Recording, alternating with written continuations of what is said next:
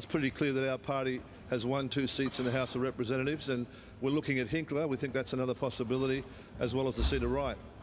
Clive, Mark Riley here. If you are a Member of Parliament, what happens to your business? What happens to the Titanic project? What happens to your mining businesses? What happens to Palmer? Golf course. Yep. Well, they all continue, of course. The Constitution of this country never envisaged we'd have public servants that live from the cradle to grave in Parliament House in Canberra, removed from the people.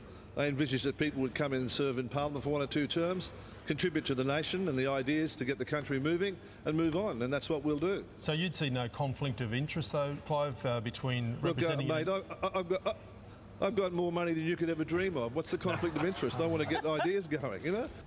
I've got more money than you could ever dream of. I've got more money than you could ever dream of. What's the conflict of interest? I want to get ideas going, you know? How much money do you think I can get out of the government? I tell you what, Clive, I'm not going to doubt that you got more money than I can dream of.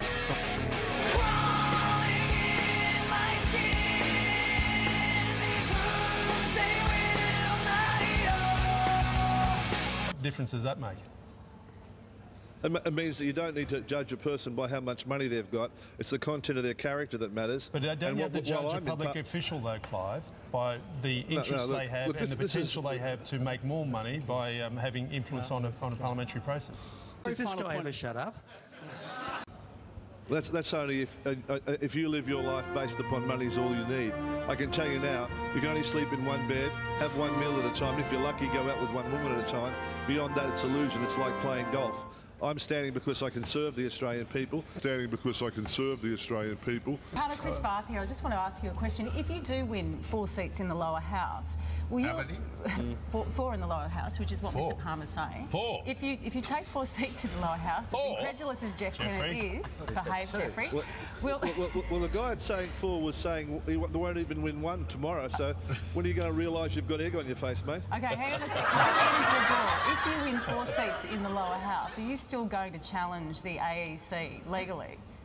Because that's what you were saying earlier this evening. Yeah, I think we would. Yeah, we would challenge the AEC because even if you look at my seat of Fisher, they've got a 2-party preferred vote saying it's gone to the LNP. So you take the AEC to court? No. Yeah, I think we'll take them to court. I've got enough money to spend on the AEC to give them a shake-up, to make them a bit more accountable. Rupert Murdoch too, Clive. Are you still taking Rupert Murdoch to court as well? Well, Rupert Murdoch is a person who was sworn an oath of allegiance to a foreign country. Yeah, we know that. But you're taking him to court. Well, you said you were taking him to court. You actually said you'd already... Take him to court. I'm not worried about Rupert Murdoch. No, I'm not asking you worried about him, but you've issued writs, have you? You've issued writs, have you? No. Listen to this guy. He's a bit of a joke, isn't he? We've talked, we don't issue illegal... it's not about that, is it? You're next. This is the sort of rubbish that you try to suggest that we wouldn't be elected, and it's been proven wrong by the people of Fairfax. Let's just let that... Can I just add one other thing here? Right? OK, thanks very much. We're the last country left on...